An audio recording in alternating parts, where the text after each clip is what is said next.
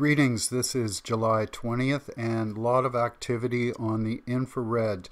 I'm waiting for some updates to do a comparison between yesterday and today. This is a screen showing the Flat Lake fire from yesterday and rolling into today. So there's advance on the northeast flank, on the northern flanks. That's the result of these southwest winds coming in, but there could be a shift and start coming more from the west in the evening and as the air cools down a bit. We're looking at the eastern flank on this fire and now a change into today. Definitely see encroachment upon that diagonal infrastructure line on an approach towards Highway 97. And with these strong gusts coming from the southwest and potentially turning and coming from the west, you want to be prepared if you're on the northeast or eastern flanks of these fires. Know what your access routes are, know what the vegetation and terrain is like, and check with BC Wildfire for their information. The ground reports are going to be vital in this sort of situation. We've moved now to the southeast, east of this site.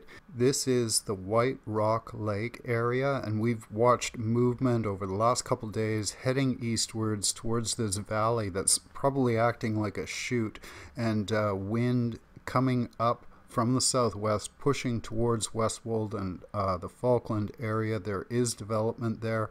So I'll check back in a bit and see what advances were made on this fire line, how far it potentially has traveled. We've moved west now. We're looking at the area around Tremont Creek and its approach northward towards Wallakeene and Savannah.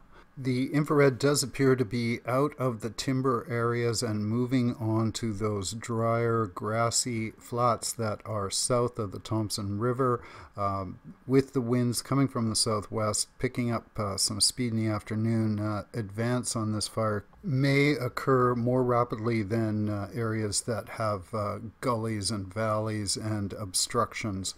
We're jumping south now to south central BC. We're looking at the fires around the Arrow Lake and north of Gladstone, and then up on the left-hand side of the screen, that's north of Granby Provincial Park. Seeing a lot of new infrared over the last 12 hours, looking very hot in that area, and conditions were considered quite dry. So with winds and lots of fuel, we will be seeing more infrared.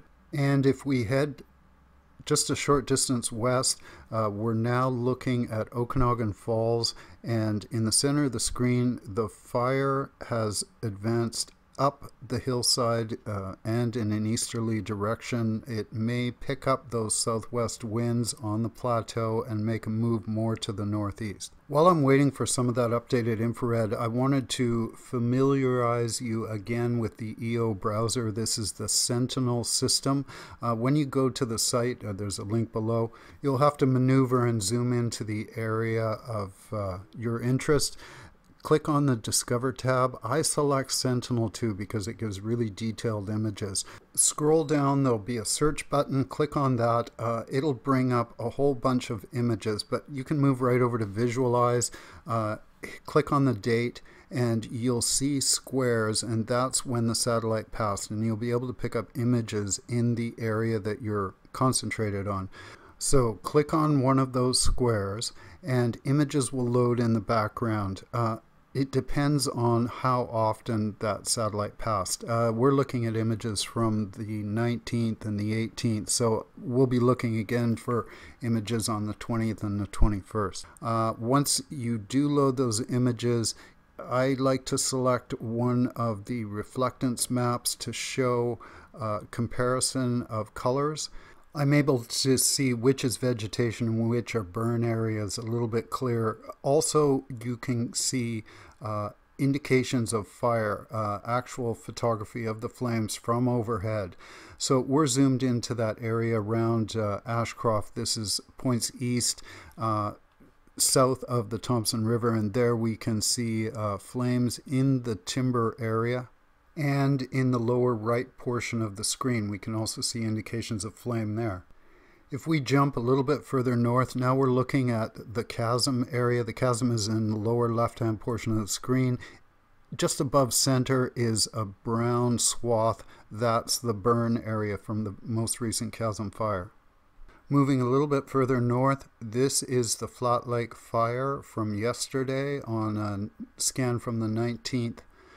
We can see a lot of activity on the eastern front, the southern front as it approaches towards Cunningham Lake. We can also see the approach towards that diagonal infrastructure line running almost center of the screen.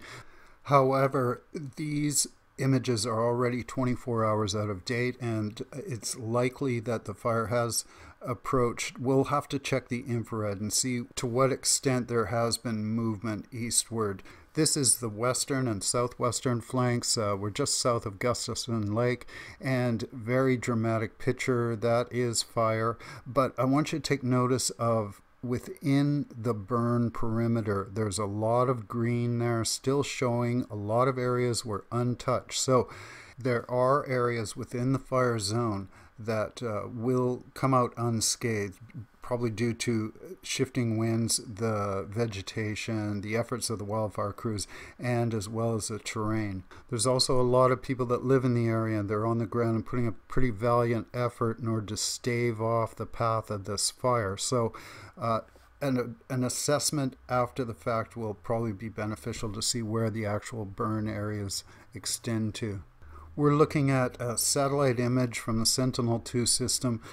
This is Canham Lake and areas southeast. And if we zoom in within that blue tinged, that's most likely smoke and haze built up. Here's southeast of Canham Lake, and we can see fire still in isolated hot spots. And those can continue to burn for quite a while. We're going to be watching for sleeping dogs that perk up when the breezes change. Likewise around Watch Lake, where another fire has suddenly sprung to life again. That was an area that succumbed to lightning about a week ago, and it looked out, but it may have regenerated. We're moving south. This is the Sparks Lake fire over on the right hand side of the screen. You can see that brown burned area, and then at the lower portion of the screen we can see fire actually moving northwards. I believe that's Chaperton Lake. It is east of Hyheim Lake, and we can see still lots of activity. Then when we zoom in next to the fire perimeter on the western side, we can see individual hotspots and photography of flames in the bush, and those may potentially spark up if they find enough fuel and enough wind to push them along. We're looking to north of the Sparks Lake fire. This is around Young Lake, and again, this is from over 24 hours ago. So while waiting for an update, we can see what sort of vegetation there is, and with a southwest wind coming from the bottom of the screen and then moving over to the right hand side, Egan Lake is up there. We're looking at some forested tracts that may provide fuel. So again, if you're north and east of these fire zones, be very aware of what's between you and the fire and what your access routes are. We're jumping over to Okanagan Falls. It's a little too early to get these Sentinel images of the Oliver fire that's moving east of Oliver. If we zoom into the hillside, we can actually see pockets of flames moving up towards the Okanagan Plateau in a northeasterly direction, and then going over to NASA's firm system and looking at the VIIRS. Yes, we see today that there has been advance up the hillside. So those flames, when they reach up to the top of the plateau and catch that southwestern breeze, they do have a potential to move. We're jumping northwards now to the fire around Lytton. This is east of Lytton on both sides of the Thompson River. We're right at the bend as it turns north and heads towards Spence's Bridge.